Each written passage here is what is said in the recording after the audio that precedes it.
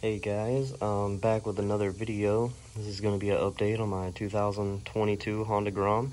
I bought it brand new back in January of this year with 0 miles on it. Right now I have 6,026 miles on it, averaging 115.3 miles per gallon. So, as you may know in the last video, I had wrapped it that color. It's like a gray, but when the sun hits it, it's purple. It's just pretty cool color. Had that wrap on from, I think I put it on in April or May of this year, and I recently just took it off yesterday. I had wrapped over the Honda logo and the Grom logo, and when I took the wrap off, it didn't even mess it up, which is very nice, very nice. The circles are still painted purple. I'm probably gonna get some more from TST Industries to make it look cleaner. I also had the Zoom Brute exhaust straight from Amazon on here, and I put that on probably when I put about 1,000 miles on the bike. And a few days ago, I had noticed the bracket on the Zoom exhaust that mounts right here to the stock location. The bracket connected to the exhaust, the weld had broken off, so the exhaust was literally being held on by the 2 head studs. So I went ahead and took that off, and luckily I saved my stock exhaust and put this back on, and it's much more quiet, and I'll be honest, I like this way better. The Zoom exhaust was just really loud and obnoxious, and I mean, it's pretty cool.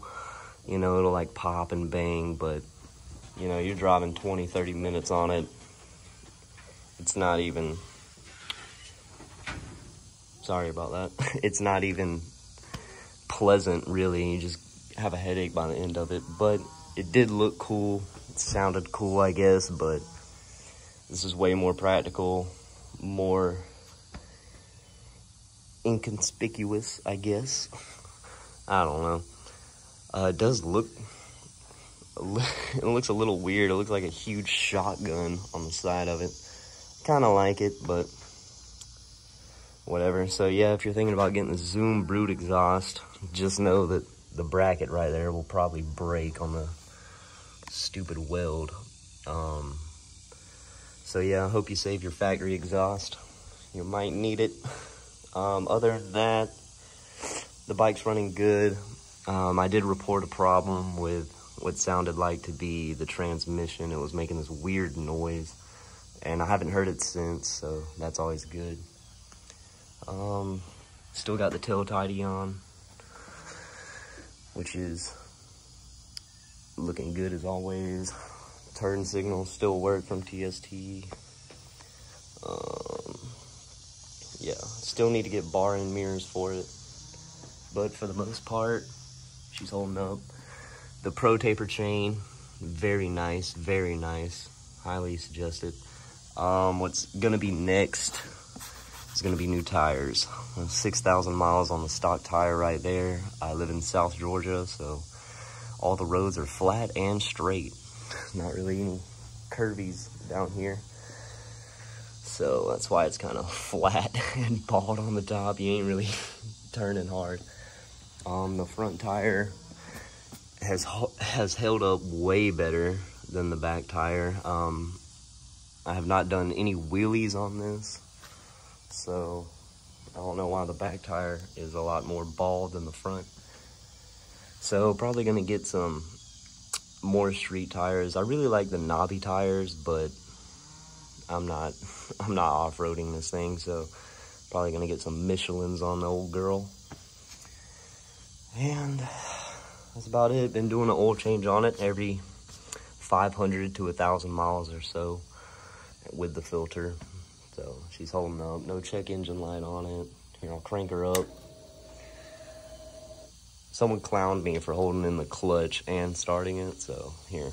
Hope that makes you happy. A lot more quiet. Way more quiet than the old Amazon special I had. But cranks right up, no check engine light, no weird idling, no weird noises, sounds normal. Really liking the more quiet exhaust, not gonna lie. Doesn't wake the neighbors up at 7 o'clock in the morning when I leave for work, so that's always good. So anyway, that's the update on the 2022. Solid bike so far. Let's hope it stays this way. And also, forgot to mention this rear passenger peg doesn't fold down no more. I don't know why. I mean, it's not really bothering me. I'm not carrying nobody on here, but this one works. But this one won't come down, which I don't know why. And also, I'm missing a bolt right here. I don't know how the hell that happened, but when I was putting the exhaust back on, I was like, wait a minute. Because this one's still on there. So, I don't know. Anyway, that's the update. It's a cool bike. See ya.